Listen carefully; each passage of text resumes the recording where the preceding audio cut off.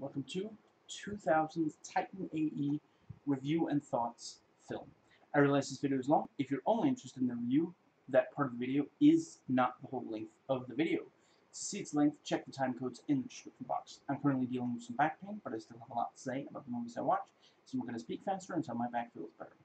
I started this video with a review, most likely with zero spoilers. If I spoil anything, I will warn before I do so and hold up an index finger until I'm done with the spoiler, so you can mute and skip ahead until you see me lower my index finger. As soon as I end the review itself, please note the rest of the video will have lots of spoilers for the subject, including discussing the ending. Now, so yeah, the MPAA rated this PG, and the video is for those above that age. This video is not going to contain any clips of any kind. The most visual it gets is when I sometimes act something out, so feel free to watch something visual, such as clips from the movie in another tab. I won't mind. I streamed this and thus didn't pay extra to watch it, so anything negative I say in this video is not out of bitterness. I don't feel like the movie wasted my time. Nobody forced me to watch it or to make this video. It's not that I'm upset at how it compares to other movies like it. I don't have some personal vendetta against anyone who worked on making it. To the best of my ability, the negative things I say in this video are fair criticisms based on budget, when it came out, what it was trying to achieve, etc. Now, when I'm going to do a video on a movie, TV show, or video game that are not completely new, I try to put myself in the mindset of someone from that period experiencing it for the first time when it originally came out. And so, since we're still dealing with Corona, I want to say during this video, it's possible that I will touch my face. I want to assure you, I've washed my hands since the last time I was outside, and I will wash my hands again before going out. Now, this is only my second viewing. My first viewing was in the year 2007. This is one of those movies that the first time I watched was a number of years ago. I haven't watched it a bunch of times over the years, but that's because I haven't had access to it. It really made a strong impression on me, and I've been wanting to talk about it on camera for a long time. And thanks to Disney Plus, now I have access to it. I jumped at the chance to do this video. If I had been doing videos in 2007, I would have talked about this back then. And same thing goes for if I had access to it in the, technically I could buy it, but I haven't found a really good sale, a good deal on it, and that's why. Now, plot. In the year 3028, Earth is destroyed. 15 years later, humanity is on the brink of total annihilation. One young man learns there is a hidden Earth ship that he has to find before an enemy alien species finds it first. So this is, this is an animated action-adventure family sci-fi, and it's soft sci-fi, not hard sci-fi. Made by Don Bluth, and it's basically an animated space opera. I would definitely say it was worth making, but I'm aware that some people really disagree with me on this. So, let's see. Yeah, I looked up IMDb's More Like This list. Almost everything. Of the 12, there are 10 of them are Don Bluth. The remaining 2 are also animation. Those are Treasure Planet and Atlantis. And yeah, there's definitely some similarities between this and those. I don't watch a lot of animation, so yeah, I don't know the ones that it put on the More Like This list. Almost the only animation I've seen was that as a child I would watch every Disney animated movie that was new that I could. So at the very least, Aladdin through Mulan, possibly also Tarzan, I'm not entirely sure of. Now, this movie does try to go against the Disney style, competing with Disney by offering a distinctly different product. Some say that's part of why it failed. People expected Disney from it. It was marketed like a Disney thing. And yeah, so the one critic says it's highly reminiscent of certain Star Wars sequences. It deems itself with a bold and grungy action-adventure flavor. For sure, it's a lot more grungy than the Star Wars that, at least prior to this movie coming out, and the what's the word? And your typical Disney kind of thing. Now, some say that this is superior to the more recent Star Wars films. It was originally going to come out before Phantom Menace. I would personally say I like. It's close. Overall, I would say this is maybe. Yeah. I've made up my mind now. Overall, I would say this is superior to the Star Wars prequels, not the Star Wars originals. And I'm not going to comment on the sequel trilogy in this video since it came out after this movie. But yeah, there's definitely some aspects where this movie resembles the a Phantom Menace. Not once that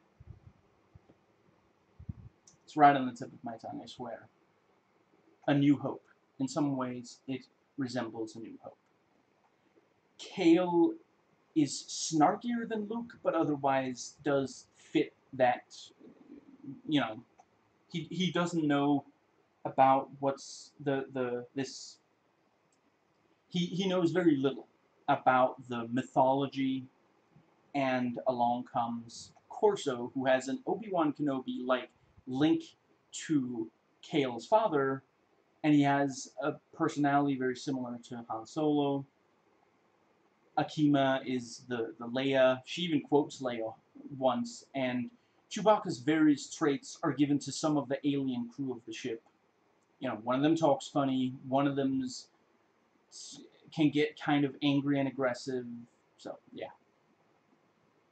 Now, the title's special significance, the Titan refers to the spaceship, and AE stands for After Earth, not to be confused with A.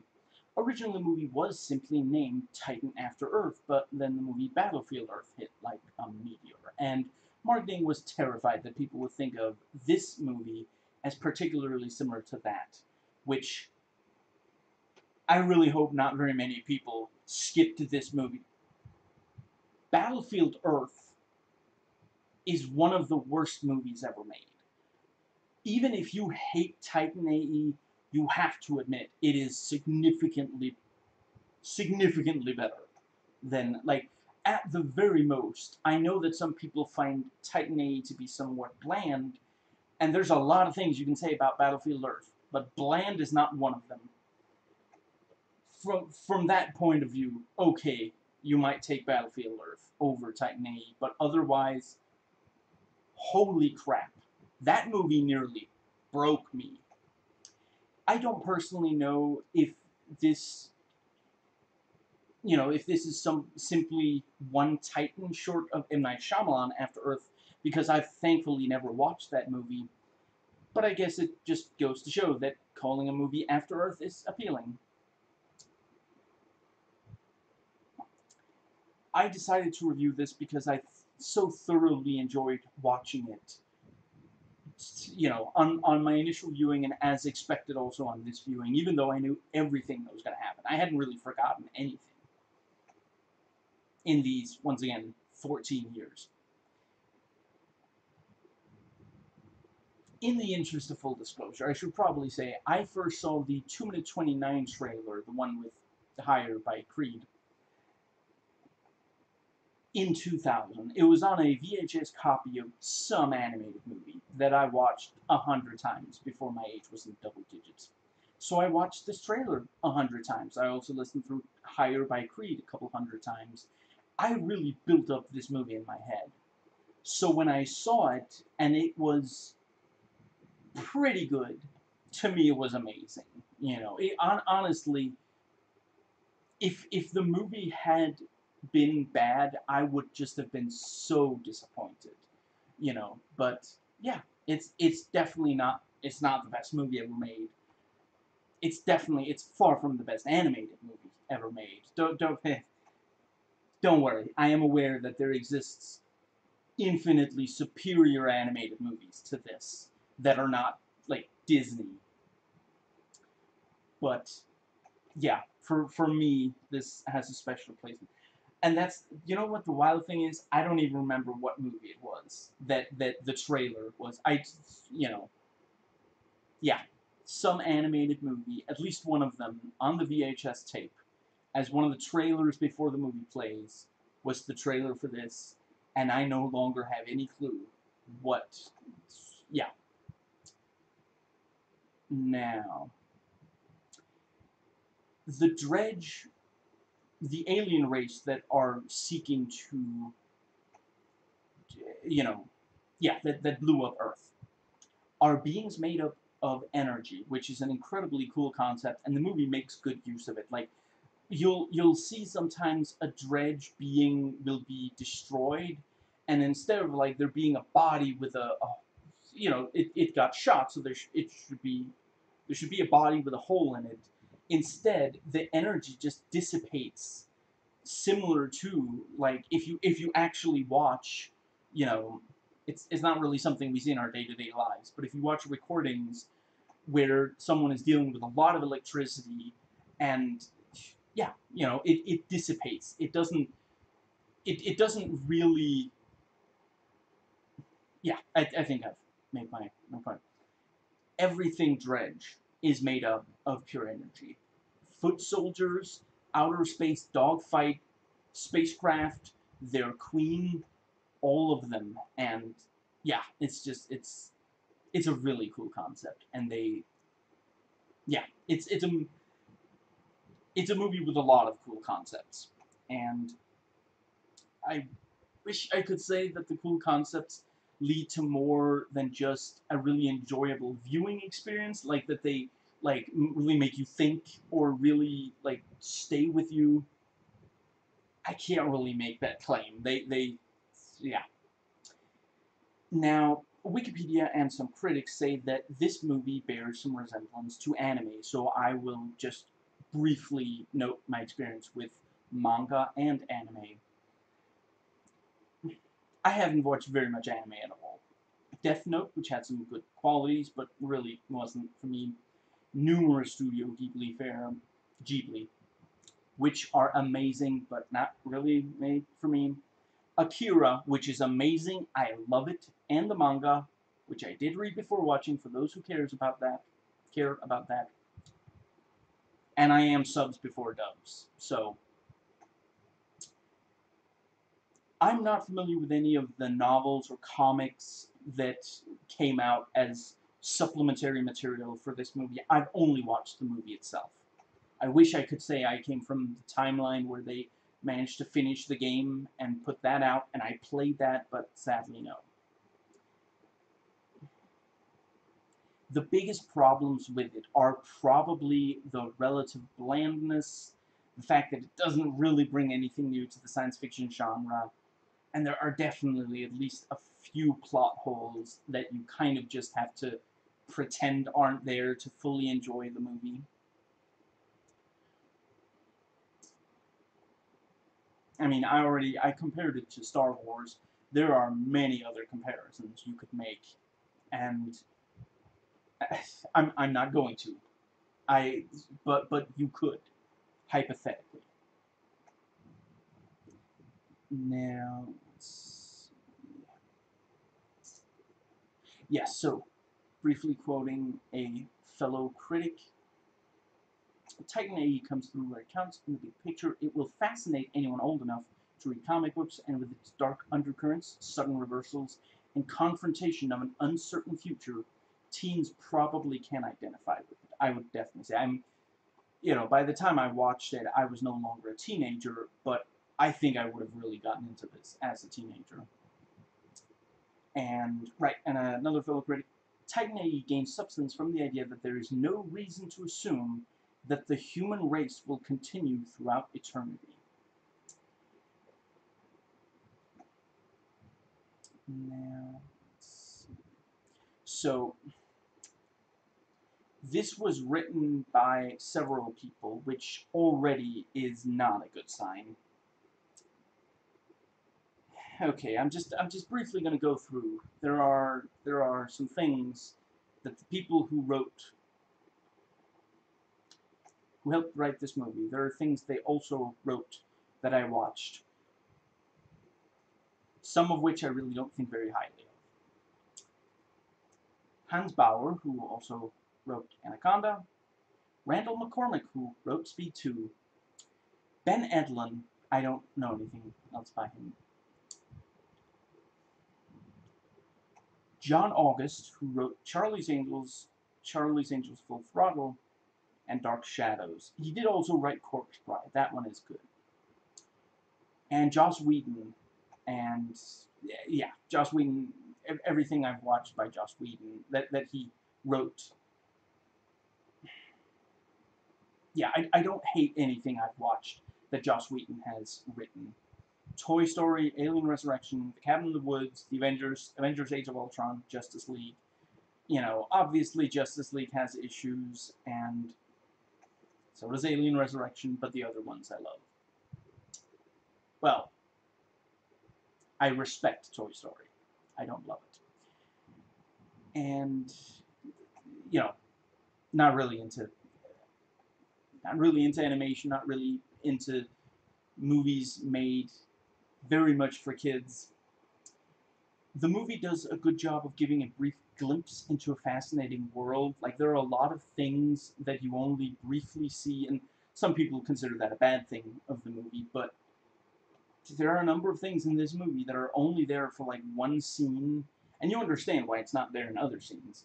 But like, I'd watch an entire movie that just expanded on that one scene, on the living things in that scene, the planets, or like outer space phenomena of that one scene.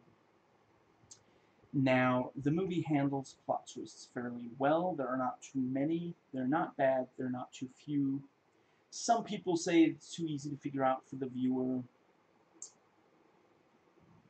It is not difficult to keep up with the twists even on the first viewing.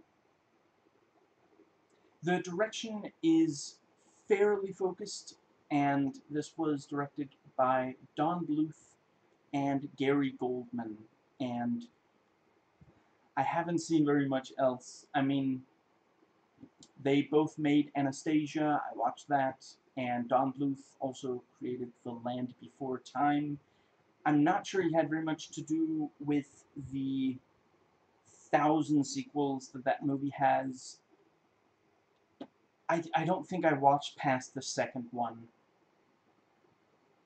But yeah, you know, the first Land Before Time and Anastasia are fairly good movies. And yes, once again, I am well aware Don Bluth has made some amazing movies that I just haven't watched. And yeah, you know, maybe I will someday, but I don't watch a lot of animation. Now, the first shot of the movie is this outer space, just, yeah, and we get some narration from Professor Tucker, as played by Ron Perlman, and he explains why the Titan project was so significant, and we, you know, and the first scene is literally, you know, we see Tucker's childhood on Earth. He's playing with toys, you know, right before the planet is destroyed, and we see all these spacecraft working to leave Earth, and a number of them are destroyed by just, you know, as Earth is blown up, like debris will fly out, and yeah, you know, we don't get like numbers, but the opening shows us Earth blowing up, several ships full of human beings just trying to survive Earth blowing up, being destroyed just randomly. Like, they weren't, you know, it's not like some people think that if you mess around with something dangerous, it's your own fault if something happens. That wasn't the case here. These are just completely regular people, and I think there is a decent argument to be made that some people, like, I can imagine, like, parents took their kids to see this expecting Disney fare, and then they see that, and they just, yeah, I could imagine some kids watched this and were just like completely like they couldn't believe what they were watching. And the fact that the marketing kind of made it look like Disney definitely didn't help matters. And that is definitely like, even from my fairly limited exposure to anime, I could definitely say edgy animation, that is an anime thing. I suppose yeah, to just, so, spoiling the opening of Akira. Yes, I know, only the opening, but you really should go blind into it. Akira opens, both manga and anime open with Tokyo exploding in a nuclear explosion. So that and Earth blowing up, I mean, they're basically cousins, these two intros. No more spoilers for Akira for the time being. The opening does a good job of setting up how devastating the loss of Earth is and bringing us into Tucker's existence before the events of the rest of the movie. And the like you get a sense that Earth was important to Kale, and that his childhood is now just this distant memory, and he's really jaded because, like, it would be one thing if he never had any, but he used to have a happy childhood, and then Earth blew up, and humanity are refugees, are nobody respects human beings out in space because we have no home planet, and we're so scattered across, just, yeah. And at you know when the movie jumps 15 years ahead, it's interesting that people say that, oh, Kale is like a teenager, but he actually, at the very start of the movie, maybe it's not that interesting, but I'm gonna finish my thought here. At the very start of the movie, he says that he's, let's see, was it older than 4 or older than 5? And then jumps ahead by 15 years. Okay, I guess technically he might be 19, so on the very edge of, but anyway.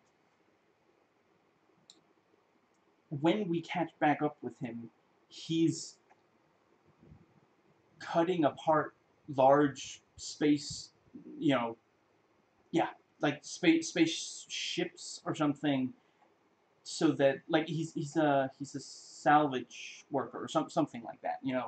It's not it's not exciting. It's not, okay. It's not cool because he's got this thing that can cut through steel, that can cut like really far through steel, and but it's not what he wanted. It's not what he wants. And the opening titles do a good job. They capture the sadness of losing Earth. So I'm going to briefly talk about the ending. I'm not going to give away whether it's a happy ending or a sad ending. It fits with what came before. I'm happy with how the movie ends. I think an argument could be made that there's, like, not really Deus Ex Machina, but some convenient writing.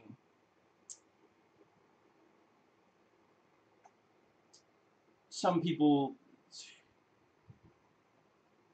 I would say that the ending has some surprises for you, and they're good surprises. Now, the ending titles let you sit with the ending and leave you with the same emotion as the ending causes, which it can be kind of awkward sometimes when a movie ends in one way and then the end credits start playing and it's a completely different mood. The movie does not lose your interest along the way. Now,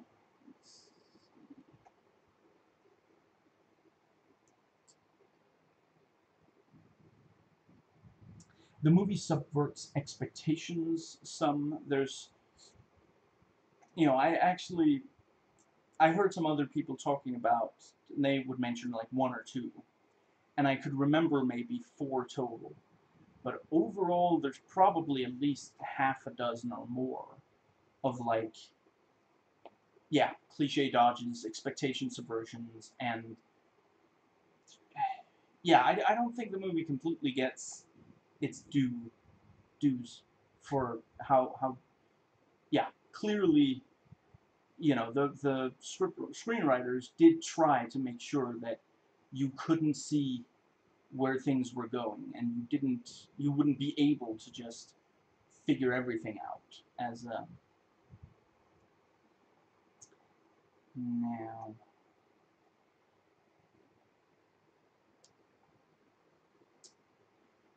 Given that it's this space story, there are spaceships, there are guns that are incredibly powerful, there are aliens, you know, there are abilities and traits that are very outside of what human beings can do.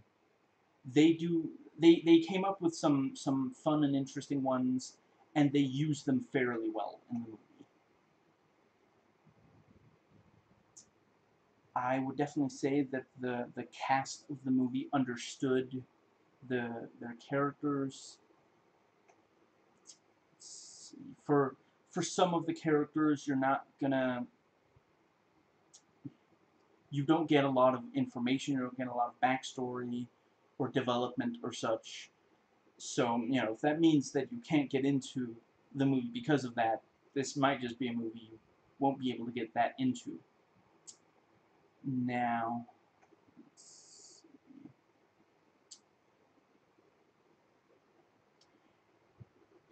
I don't know that I would say. I think it does a decent job of eliciting some empathy for at least some of the characters we're meant to care about.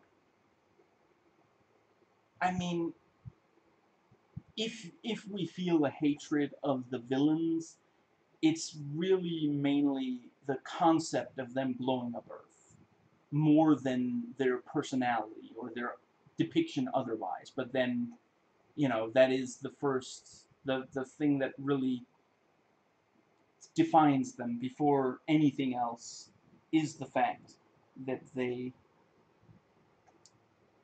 blew up Earth. Now, let's see.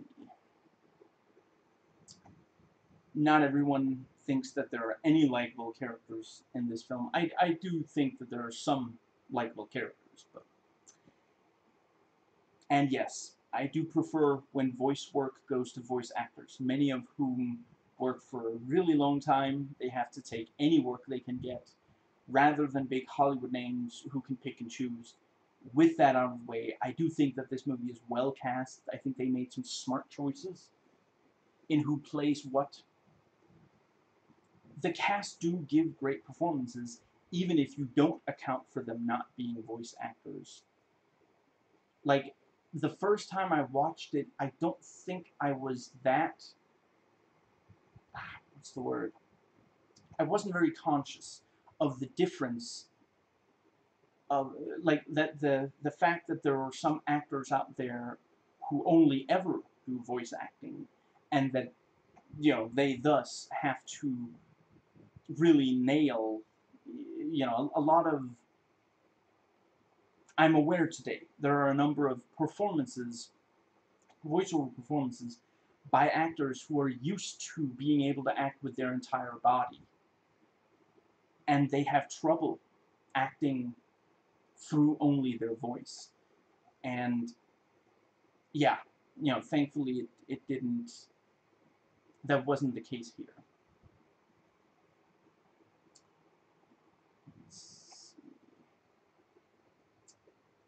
I don't think it surprises anybody that John Leguizamo can play a marvelous weirdo alien. For sure, the characters could have been more well developed, could have more focus put on them. So, getting into the specifics, Matt Damon plays Cale Tucker, a yard salvager, and yeah, he delivers some great Joss Whedon snarky dialogue. He misses Earth, which is easy to empathize with. We've all lost something we wish we could get back. Roger Ebert, R.I.P., used to say that movies are empathy generators. I would say that's especially true of, among other actors, Matt Damon movies. You know, let's see, not yesterday, just a few days ago, I rewatched the Bourne Identity, since I'll be watching, no, I haven't gotten to watch Black Widow yet, but I will soon. Yeah, it's not a surprise that I'm rewatching Matt Damon's Bourne movies in preparation for watching Black Widow. There's definitely going to be some resemblance there. And I mean, in the Bourne Identity, for a lot of it, he has no idea who he is. And you would think that would just make him a blank slate. You would think that would make, like, you'd think that would make him impossible to empathize with. Everybody knows who they are. Like actual amnesia is extremely rare outside of fiction. You know, most people don't know someone who has amnesia, and yet he manages to elicit empathy. And with that said, there are still some people who found that they did not empathize with Kale. I'm not one of them. He's introduced playing as a child right before Earth is destroyed, and, you know, 15 years later, he's much more mature. He clearly had to grow up quick. Now, let's see.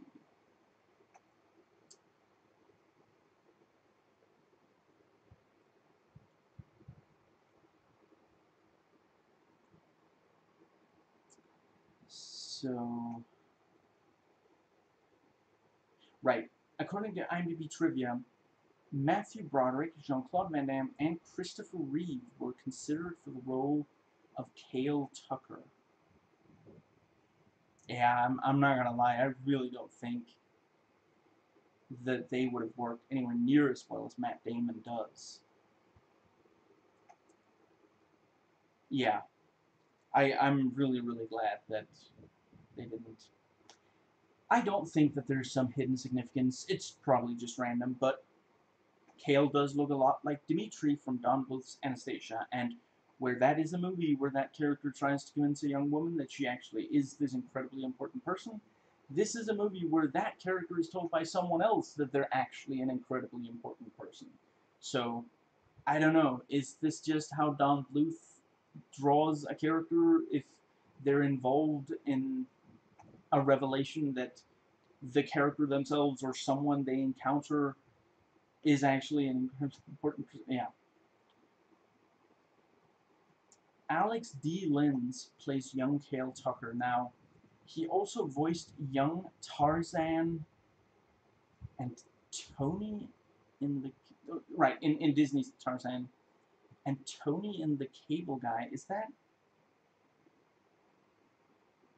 that the child version of Jim Carrey's character in that? Anyway,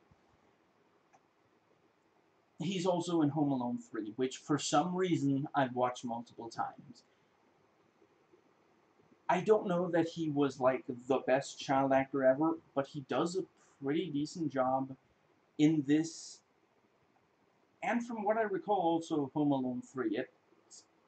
Tarzan, I don't know that I've watched that since it first came out, so I couldn't say. And Cable Guy, I'm not even entirely sure who he plays.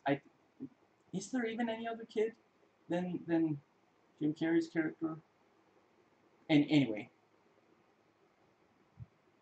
if I was going off that, then his performance is fine. I guess it's nothing special. He's not given a lot to do. I'm not saying it could have been, but. And Bill Pullman plays Captain Joseph Corso, a former soldier and captain of the Valkyrie. Now, let's see. It's interesting how he fights aliens in this and in Independence Day, and Spaceballs. He gives a good performance. Yes, I will quote a fellow critic. Mr. Pullman's John Wayne-like vocal swagger is just a little too exaggerated for comfort. That's true. And John Leguizamo, I don't know why I suddenly can't say his name. I've been saying it for years, for decades, in fact. John Leguizamo, there we go, as Goon, an amphibian-like Gripoan and Corso's chief scientist. And yeah, he's one of the best in this. It's I mean, and just in general, he's really good at playing this kind of weird, creepy type of character. And according to IMDb trivia, Richard Kind, Austin Pendleton, John Stamos, and Tom Arnold were considered for the role of Goon. I don't know who Austin Pendleton is. I don't think I've seen him in anything. Richard Kind, John Stamos. I'm really glad it's not Tom Arnold. I don't think Richard Kind, John Stamos. I like Richard Kind. I don't think he would have done as good of a job. And Nathan Lane plays Predix Preed Yoa, a fruit bat like Acrinian and Corso's first mate. And yeah, he's always great in he's great in this, he's great in Lion King. Oh right, he's in Addams Family Values as the desk sergeant, I vaguely recall. And Janine Garofalo plays Stiff, a kangaroo-like Segoan and munitions officer of the Valkyrie. And when I think of her, I mainly think of the Ben Stiller Show and the Cable Guy. Now, right, and yeah, quoting a fellow critic, it's hard to hate a movie that features Janine Garofalo as a psychotic space kangaroo. Some people joke that they want her to step on them with her massive legs. I'm not sure they're kidding. And Drew Barrymore plays Akima Kunimoto, pilot of the Valkyrie and Kale's love interest. And yeah, she's definitely got the kind of attitude that we're used to from her 90s roles.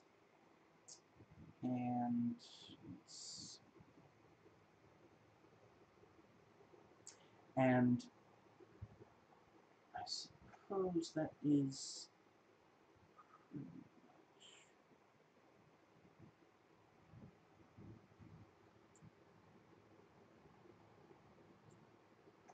yeah, so those are the cast members that I'm going to comment on. So let's see. The movie doesn't really give a lot of development for the villains. We don't know why they're doing what they're doing, other than this vague idea that they think mankind is too dangerous because of what we can create. We don't know what they think would actually happen if they stop trying to destroy humanity. YouTube reviewer Rabbit Hole Entrance points out that many other animated films do tell you why the villain is doing what they're doing. In animated films, what they'll frequently do is let us hear them explain their reasoning. But, afraid of what humanity might create, maybe they discovered Twitter, Reddit, Facebook, boomers.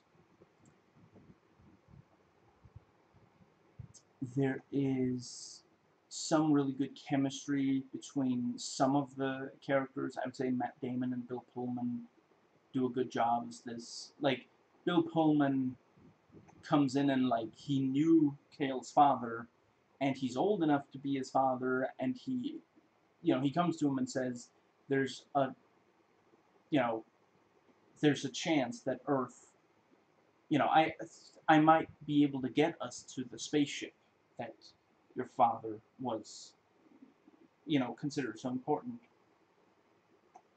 So, yeah, there's a little bit of a father-son dynamic there.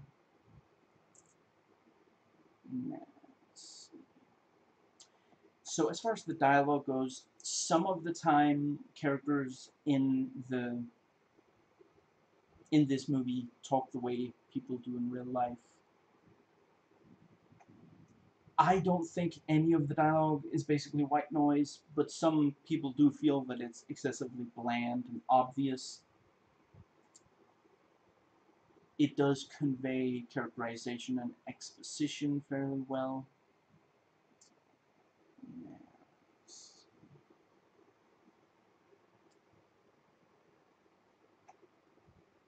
We see Kale in tremendously varied circumstances, so we see what he's like when things are going well, how he responds to things going wrong, that kind of thing. So the cinematography was handled. Did I not copy in the name? Oh, right. I forgot there for a second. This is probably not a surprise to animation aficionados, but if you go on IMDb, there isn't technically a listing for cinematographer when it comes to animated movies. Same for editing, because technically, if you're making an animated movie, if you're animating,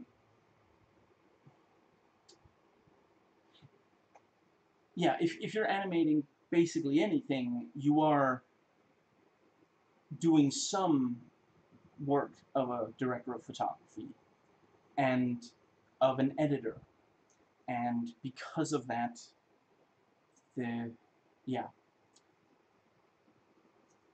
but the yeah, so judging the cinematography based on the animation, cinematography allows us to really take in the scope of the massive space scenes, and the editing keeps the action scenes moving fast without it becoming overwhelming.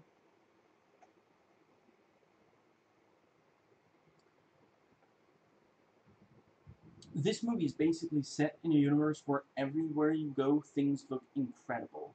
There's a place full of large ice crystals that reflect everything. Many of them move very slowly, and obviously, if you accidentally crash into one, you're gonzo. And there's one area where what look like dolphin ghosts fly near you when you fly, like they're attracted to fast movement or something like that. They explain it.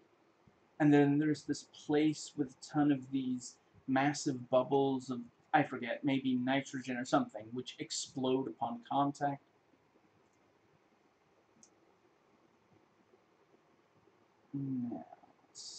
Now,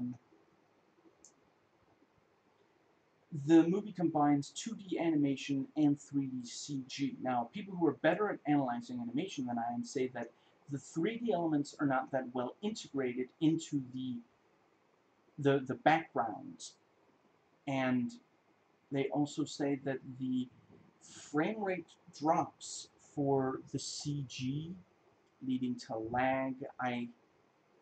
I don't really notice it all that much, but I get, if I really focus on it, I can kind of tell what they mean, and it is definitely, it is visible. It does affect your enjoyment of the, yeah. And according to IMDb trivia, when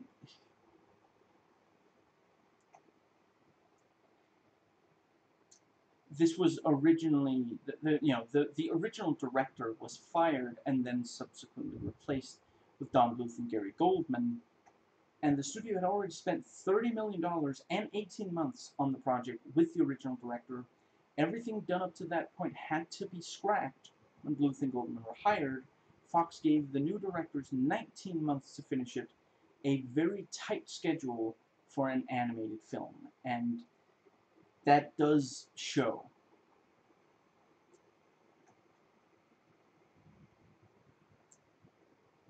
And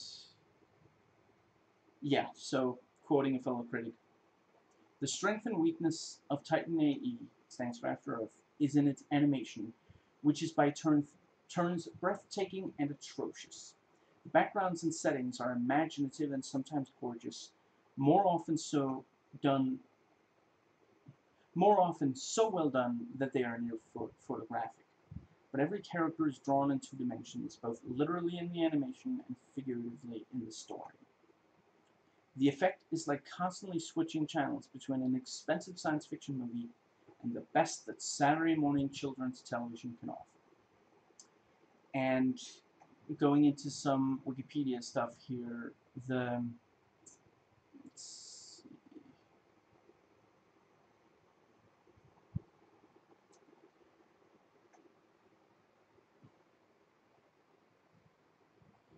the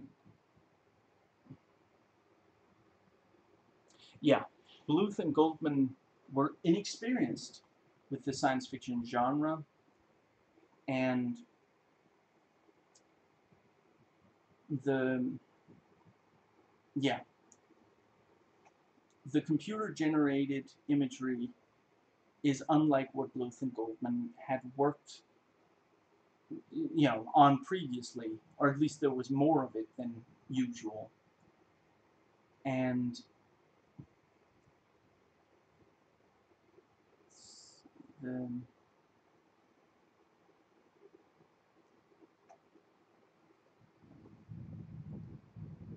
yeah, and a number of a lot of the film's animation had to be outsourced to a number of independent companies, and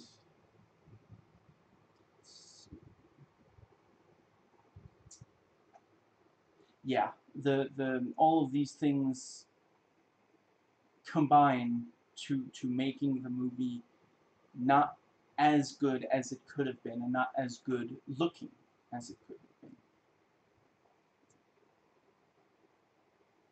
been. Now, let's see,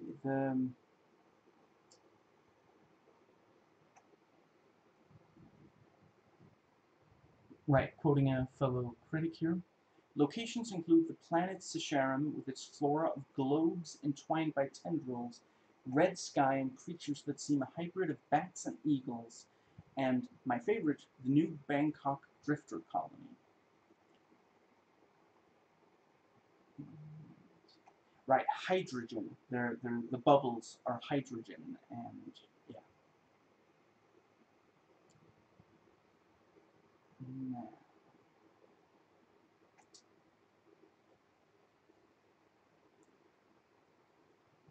The budget was between 75 and $90 million, and the box office was only 36.8 million, so that's quite a loss. A number of, you know, a number of people discovered it after it left theaters, and you can find a number of people online, a number of other people here on YouTube who quite like the movie. Now, so the action includes chases both on foot and in flying vehicles, and people will shoot at each other. People will try to shoot at the people chasing them. Some of it is incredibly tense, intense, and suspenseful.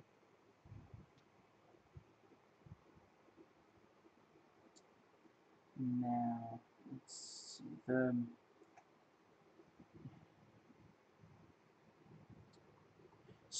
The music and score was handled by Graham Revel, and other things I've seen that he did the music and score for include Street Kings, Planet Terror, Eon Flux,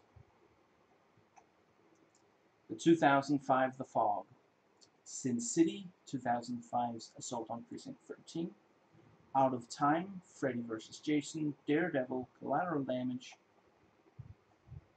There's a lot. The but yeah, like in several of those, he's done a number of other like edgy action movies, and he brings that sensibility here. Or I guess he brought that sensibility from here to those other movies, since a number of them are from after. But yeah, The score is quite good, although the soundtrack itself definitely, yeah. Whether or not you'll like the soundtrack itself comes down to how you feel about 2000s rock. Since this is an animated movie, all of the audio had to be created. They're not walking around on sets handling props that give off noise, and they do an incredible job. Like, it's something that we don't think much about, except we notice it when it doesn't work. When you're doing fiction that's set in space, if the audio isn't exactly right, then the audience simply doesn't believe that that thing is actually a flying spaceship. We don't believe that that thing is a laser or, you know, this or that other thing. And in this movie, they do an incredible job. Like, they really do. Everything sounds right. It sounds like something that would work, and that would exist in the real world and would work in the real world. There's some blue comedy and some black comedy.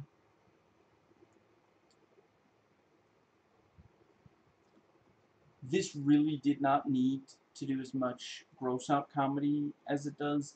There is entirely too much in this movie of aliens suddenly licking humans, or at the very least attempting to, really gross food and other gross out stuff. You know the movie is made by and for white people when one of the main themes is xenophobia towards and frequent abuse and bullying by aliens of the human main characters who are white. Except, of course, for Akima, who is Asian in name and appearance, but not voice actor. Like, the same year as this movie came out, Drew Barrymore co-starred with Lucy Liu. I legitimately don't see why they couldn't just have gotten Lucy Liu for this. If I had to guess, I would say the what's it called? The star factor. Like, how much, like, there's a lot of, in 2000, there's a lot of teenagers who would gladly go to see a movie with Drew Barrymore, and not all of them would be as excited if the movie had Lucy Liu but not Drew Barrymore.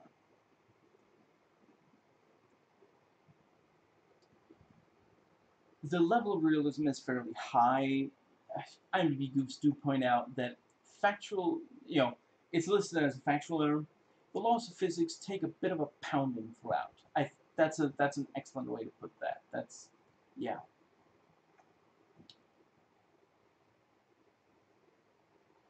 So, the pacing. If you don't watch a lot of animated movies, keep in mind that a lot of them move much faster than live action movies, and that is true of this one as well. But it does a good job of, like, there's a couple of solemn moments that are allowed to hit the audience, and there's a lot of action with a lot of intensity.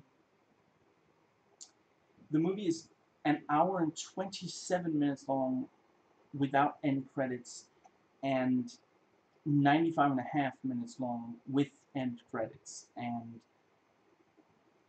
that's also, yeah, a lot of animated movies that come in are right around that amount of time. I'd say it's worth the investment of time. It's worth watching at least once all the way through. And if you're not interested 30 minutes in, the movie probably isn't your kind of thing. Now,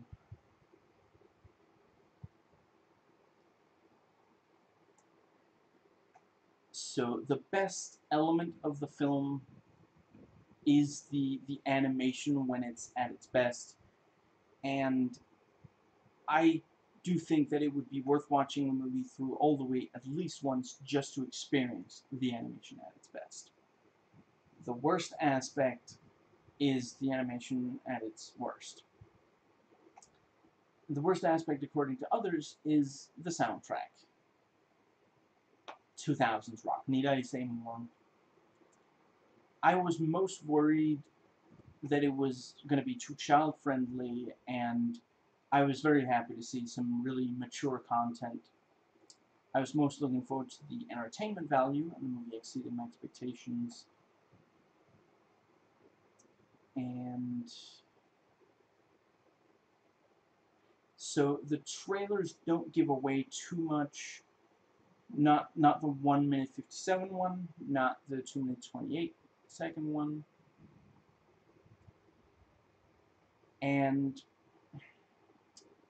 some people say that the trailers made the movie look like a kids movie rather than the young adult oriented one that it is. I can see what they mean. I'm not sure that I'm good at judging whether, once something's animated, if the trailer. I see what they mean, that it's definitely too Disney. The parts of the trailer really look like they were trying to get a Disney crowd.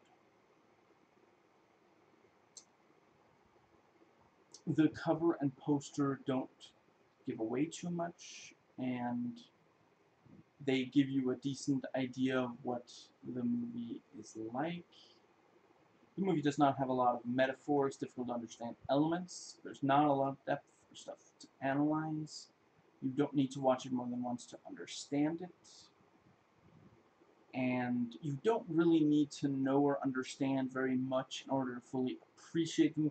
Like, it's good for you to know like some very basic stuff about like space travel and science fiction, but it's very basic stuff. It's not an inaccessible movie. For these movies, I try to judge is the movie itself, or at least part of the movie, technically 9/11 porn. If I didn't know for a fact that this movie was made before 9/11, I would definitely have guessed that this unprovoked attack at the start of the movie was 9/11 porn. I guess it's actually Pearl Harbor porn.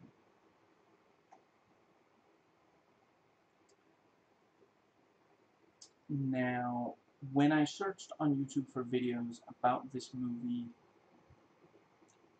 I did find, let's see, was it somewhere between half a dozen and a full dozen, and there were definitely some interesting ones. Some people that hate the movie, some people that love the movie, and yeah, it's well worth looking around at other critic videos here on YouTube.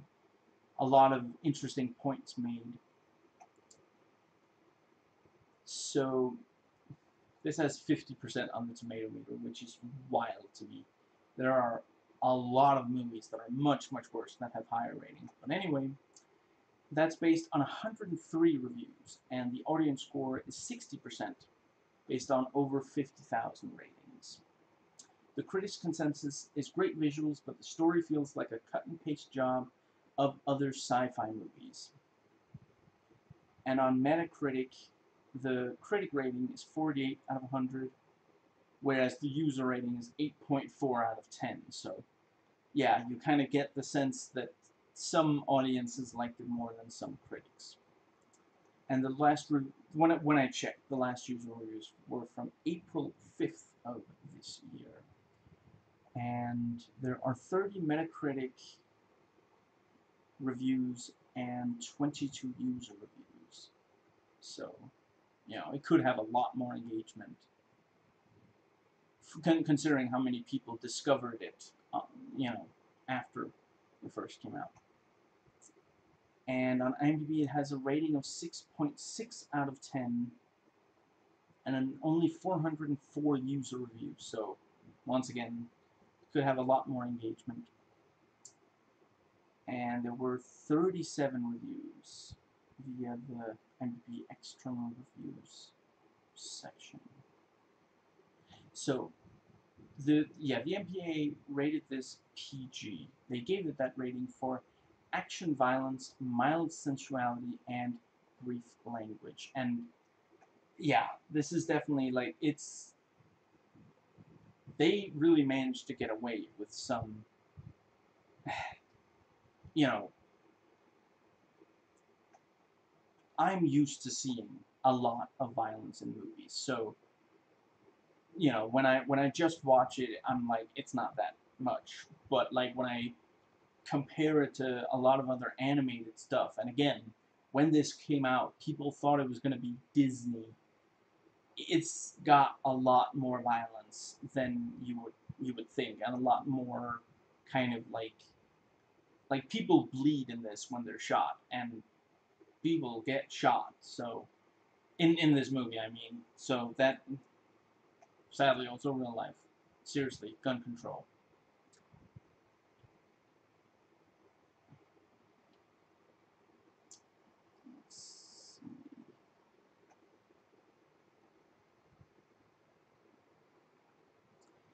So, is this capital C cinema or is it basically junk food? It is basically junk food. I enjoy watching it, but once it's over, it really didn't leave a massive lasting impact on me. Like, off the top of my head, a movie like The Dark Knight, I also enjoy watching, but afterwards it really stays with me.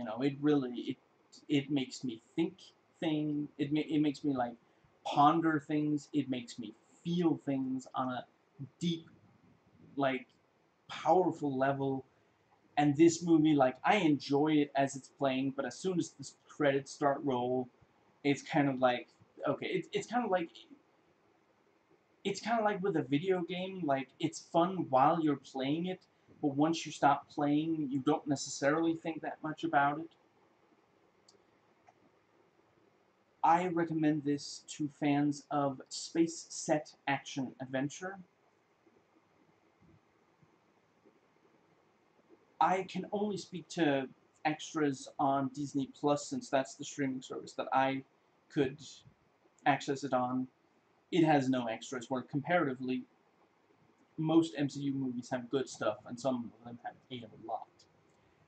If I in 2007, I apparently had access to the DVD. I don't remember any of the extras anymore, but back then I apparently thought that there were good extras, but yeah. But yeah, so depending on your country, you may be able to stream this on Disney Plus, which is an interesting kind of thing since originally it wasn't made by Disney, it was made to compete with Disney, same as some of Don Bluth's other movies, but Fox, it was owned by Fox, and Disney bought it. Did they buy all of Fox or just a big chunk of it? I forget, but yeah, you know, you you know, just like the very recently released anime, Simpsons animated special with Loki points out, this is what happens when Disney buys Marvel and Fox. I rate this 7 scattered remaining survivors of Earth out of 10. And that brings us to the thoughts sections. So, thoughts section start. Disclaimers. If you don't care about these disclaimers, I try to keep them short and relevant, but your mileage may vary. You can skip right ahead to the section of your choice through the description box. I often try to talk very fast during the disclaimers, since a lot of it is very standard information. I'm not going to keep speaking as fast as I sometimes do during this section once I get into the rest of the video itself. With that said, please do note that some of the specific discussion on the movie may be in this section. I realize this video is long. I'm going to do what I can to make it worth your time. So, I am only spoiling this movie. I might bring up other stuff that's relevant, but I either will not spoil or I'll verbally warn right before I do so and hold up an index finger so you can mute and skip ahead if you want to avoid the spoilers. Instead of me quoting all the lines I love from this movie, let me just say here that I loved every line they put in the IMDb quote section, so you can just look that up instead of me sitting here quoting all of them.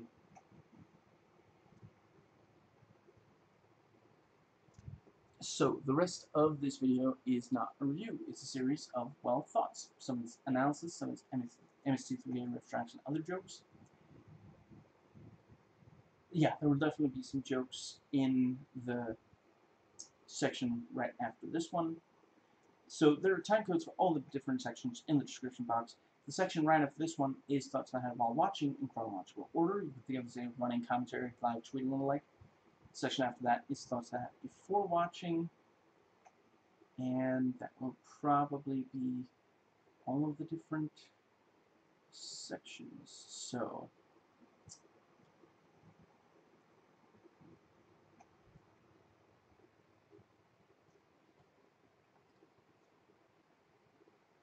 there.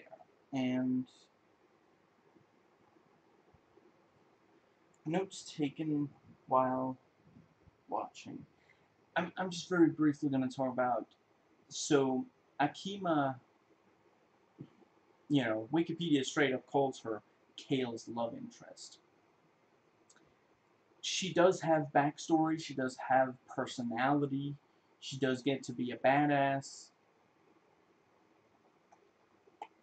She does get saved, but she does also,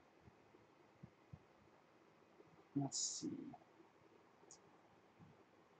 she does also really kick ass in action scenes. It's a bit of a mixed bag with. Now, I had forgotten that we actually do see Corso at the start when Kale was a child. I like that Kale doesn't just put up with the bully. He fires that blast of the cutting gun thing he has after him. I just like them to kill my food before they serve it to me. Well, this year the food's improving because the little black things in it are not moving. And Kale catches the plates and food Spider-Man style. I mean, seriously, was that where they got the idea for the Sam Raimi movie? For that move, I mean, because it's... Or did they just both get the idea from the same third source, maybe?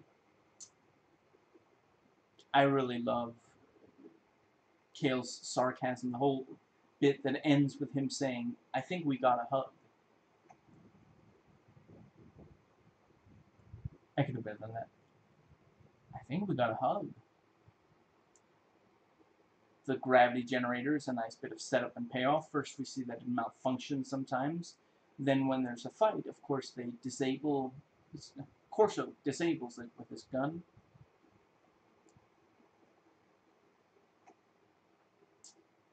When they're trying to fly away, when the dredge attack, we're talking less than 20 minutes in. It is extremely tense when Kale is struggling to get back into the ship before it's too late. And then they finally go out into space and the glass cracks and then they have to briefly float through space into the ship.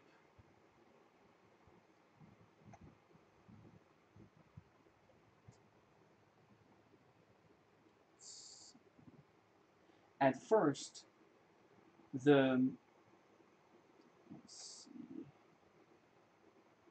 Corso and the others assume that the birds that they see have killed the.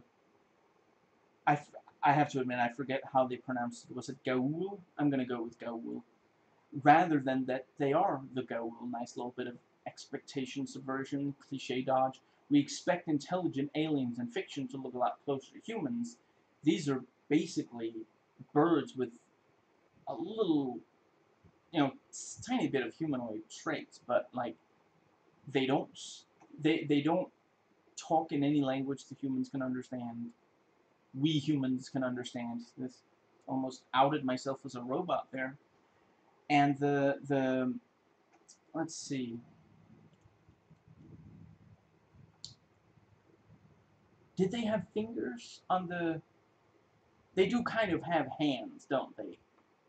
But yeah, they really they're more alien than human. I really appreciate that. It takes a while for Kale to understand. The character's telling him, "Hold up your hand." He's like, "Oh yeah, wow, wow," and the thing's like, "Oh, for the love, hold up your hand. I'm showing you what to do. You need me to draw a freaking diagram?" And we see on Kale's hand, the map kind of lights up, and it's some sort of golden compass. And the go will pick up our crew so they don't have to run, but they can be blown away from the dredge. And we see that the go will actively use the balloons as weapons. Very, very cool. And the dredge are trying to get Kale alive so they can use him to find the Titan. The entire sequence with them flying, let's see, yeah, our crew flying with the Gaul is very intense. There are a lot of instances where our heroes seem to be in a situation where they will die. And less than halfway through the movie, Akimo and Kale are prisoners of the dredge, and now they know where the Titan is. So we all love the scene where Creed poses as a trader of slaves and the guard turns out to be too smart for him. I don't really have anything to add. I just want to make sure that you know that I love it too. It's such a great scene. The dialogue, the little details, like it's not just that the guard says, "No, there's something wrong." No, he specifically says, "What was it? If you really were a traitor, you would threaten me. That guy's not a slave. He's the way he's moving is military. He's not his will. That man has not had his will broken. And you are wearing a bedsheet." And Creed is loving being able to kick and punch Corso. You know, a good 30% of the audience wishes they were that guard when Stith kicked him with her powerful thighs. Don't look at me, I'm just reading the room. And Kale gets out of the electrical force field just by using his fingers. It feels too easy. I don't know exactly what should have been, you know, but just like first he puts one finger through and runs it up, and then he puts two fingers through in different spots and moves them, and then he can get out. And just, yeah, I don't know.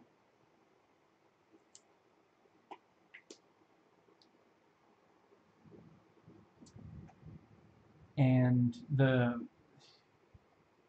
crew get to Akima, and we see that she handedly beat up all of the aliens around her pod. Like, she couldn't get out of there because it's locked from the outside, but she beat them up with ease. So that's again a nice cliche dodge, expectation subversion. You know, she's the woman, so we expect, oh, she must be in danger, and they're gonna come, and she's gonna be like, oh, thank God, you got here in time. I was so afraid. No, they get there, and she's like, you sure took your sweet time. I had to beat up all of these guys by myself, and that was honestly boring because it was so easy. Akima, open the cargo bay. I'm sorry, Corso. I can't let you do that. I know I do it every time. Because it's funny every time. That's why. Really cliche that Akima and Kale almost dying means that they now hug when they meet back up. And when other people are looking at them, they pretend to be more casual. I mean, it wasn't necessary to have the rock songs literally have the fit for that. I'm just gonna start. I mean, it wasn't necessary to have rock songs where the lyrics literally spell out the situation. It's my time to fly, and earlier there was the thing with I'm a loser. Just, yeah. I do like that Kale does get to fly now that he came. Yeah. Of course, they weren't going to let him when he was a child, and early in the movie, it was also he didn't know enough about the situation for it to be safe for him to fly, but now it does make sense for him to fly. That really is a horrifying nightmare he has of the dredge coming in and killing him. It's also pretty cliche that both Kale and Akima get to be near each other when the other is naked, unexpectedly or against their will.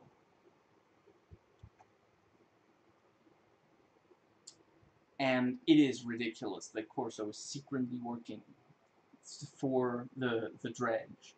And Kale and Akima realize this because he's shouting loudly about the plan, arguing at the dredge with the, and the door was like slightly open and everything. It's just like, if they were going to be in contact, if Corso and the dredge were going to contact each other, why would they do so in a way that's that easy to just, yeah, like that scene is one of the screenwriters throwing their hands into the air and saying, I want to go home. I have been here for so many hours. I want to go home. I want to hug my wife. I want a few hours of sleep. So this is how the scene is going to play out now.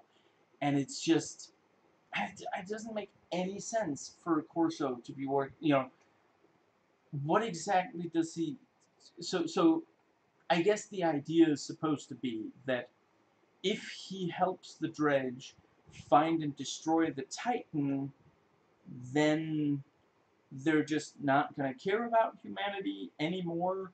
Like, it just seems like, hypothetically, if I were Dredge, and I were like, and I knew that there was a human that came up with the idea to team up with their enemy so that the enemy would leave them alone, I would think to myself, the reason he wants that is he wants us to leave him alone so he can invent something to use against us. It's just, it's really bad writing.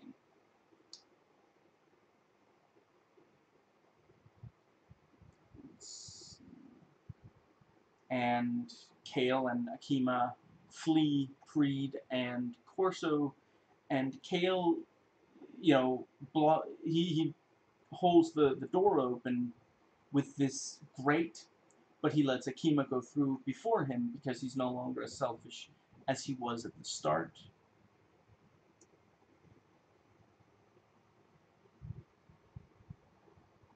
So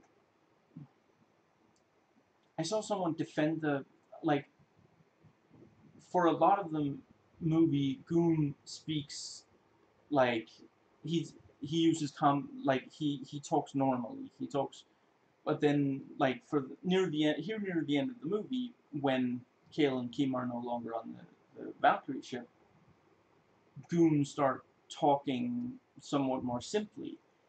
I think it might be that he's sad, like that, like maybe that's his species version of crying.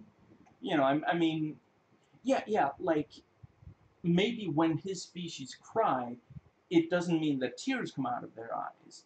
It just like if you're crying and you're trying to talk, you sound different than when you're talking and you're not crying. So I think that might be what they're going for here, that he doesn't cry tears, he cries in a way that makes him talk in that other way. But I don't know, maybe I'm rationalizing.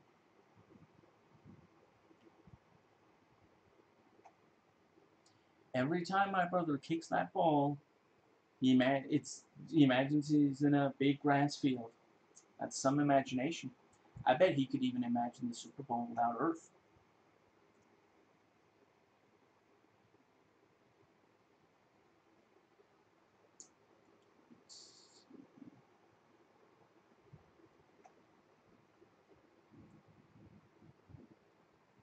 Corso and Pre, I can't believe it. Really? Because apparently a lot of viewers saw it coming a mile away, they say. I really don't think it's that obvious.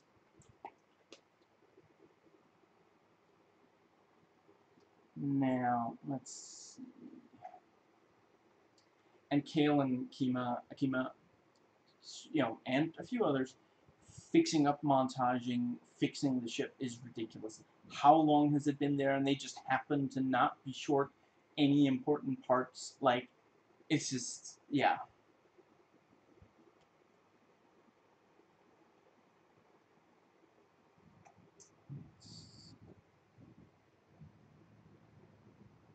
I don't think that kind of thing had to, like, I think that something like that could maybe have worked, but then it should have been, yeah, let's say that at the start of the movie, Kale is like frustrated because he's short that one really important part, and he's been saving up money, but and he has enough money to buy it.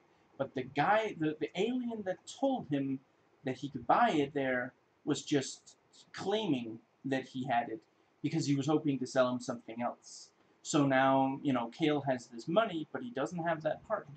He doesn't have any way of getting that part, so he's never going to be able to get away from this salvaging dock place. And then Corso comes in, and he does have that part, and they're able to fix it, and then the rest of the movie happens. But the idea that this ship that's been there for a really long time, I'm not saying that, I get that if there just wasn't anyone else there who had the know-how on how to fix that ship, of course they wouldn't be able to. If you don't know what you're doing, you can't fix the ship. And maybe there just wasn't anybody else there who knew how to fix the ship. But the idea that there isn't a single piece, there's no part of it that has to be replaced with a part that they don't have on hand, and all this, it's just, yeah.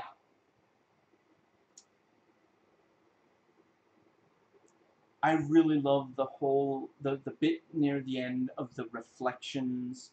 Akima realizes that Corso was following them because of the reflection, and what's it called? Yeah, the Corso is having trouble figuring out where Akima is because of the reflections, and Akima does manage to sneak behind Corso. Clever girl.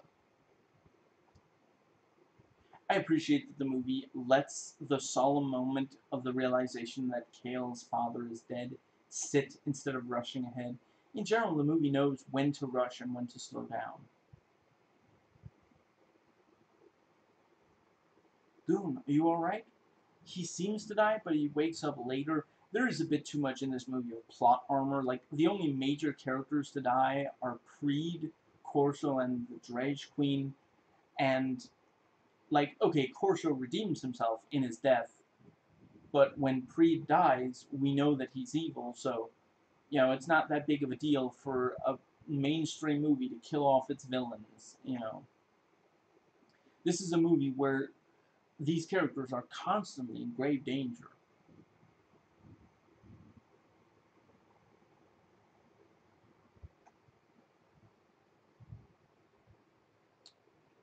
Even after everything, Kale still tries to rescue Corso when Corso's about to fall.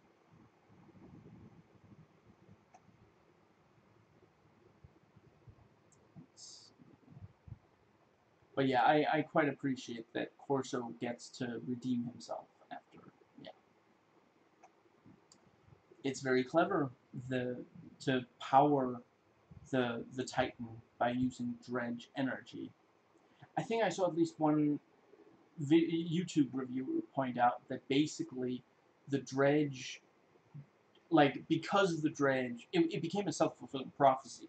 The dredge were terrified of Earth being a threat to dredge because of something they would invent. So they tried to destroy the invention that seemed most likely to be the thing, Titan.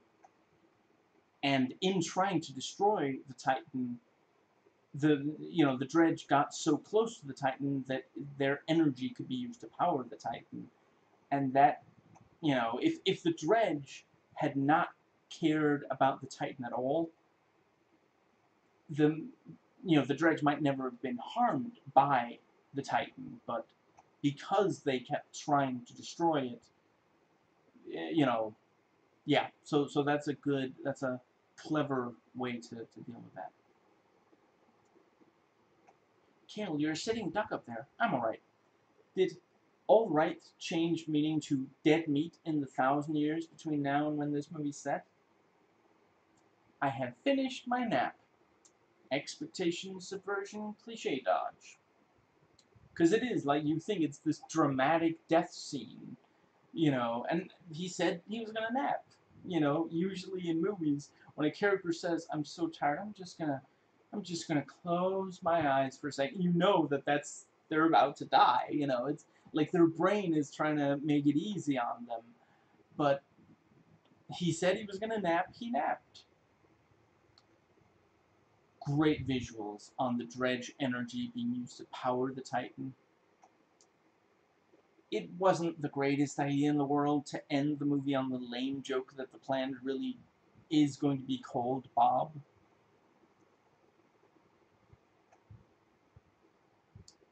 So, that brings us to the next section, notes taken before watching.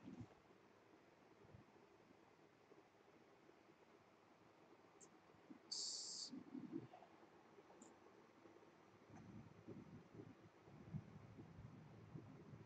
Yeah, so the YouTuber Meromorphic points out that the dredge are not the real antagonist, it is feelings of hopelessness, which I thought was a really good point. I hadn't put that together on my own, but that is absolutely true. And yeah, I guess that actually is, those are all of my written notes. Yeah, that's everything I had. So that was an incredibly short final section, but yeah, everything else got put in other sections. So I almost forgot again. I've written a proper sign out now. If you like this video, please comment, thumbs up, and subscribe. There should be a link to my main channel page, 1, 2, or more links to relevant playlists on the screen right about now. I put out one vlog per week, and currently they tend to come out very similar to this one. So if you want more like this, you're in luck. I hope you enjoyed watching, as I enjoyed watching and recording, and I will catch you next time.